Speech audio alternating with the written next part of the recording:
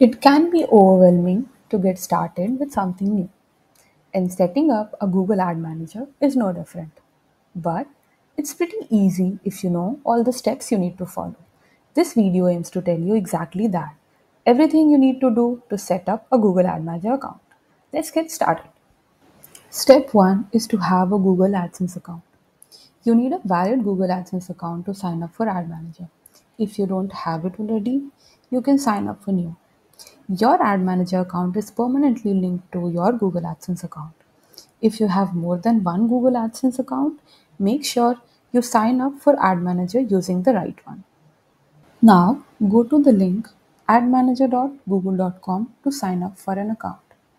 Click Get Started. Follow the prompts to complete the sign up.